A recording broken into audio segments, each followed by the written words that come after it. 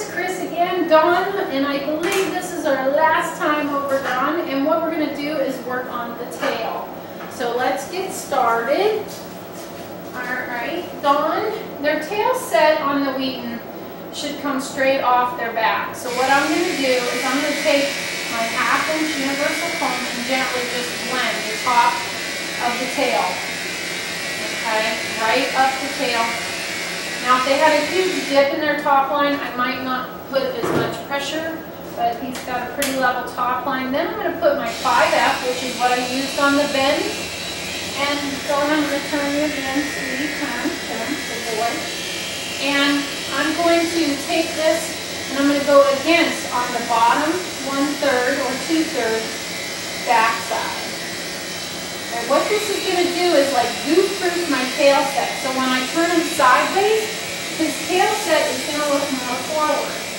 So even if his tail set wasn't perfect, it's going to look farther forward. Ultimately, this should fit. The tail should be sit right in the middle of the ilium and the ischium. Okay, and his is not bad, especially for a pet dog, but it's not perfect. But by the time this little tiny tweak is done, his tail set is going to look absolutely perfect. So we're going to take that 5F now with and finish the whole back side of the tail. And I actually will come up the outside edges, all right, with that same 5F, and then take the tip, just the tip. And what that does is it gets my tail, look at the difference, just that little bit of hair made with the tail set. Now, I'm going to take, and I'm going to, whoops, if I catch it, I'm going to comb everything down, okay?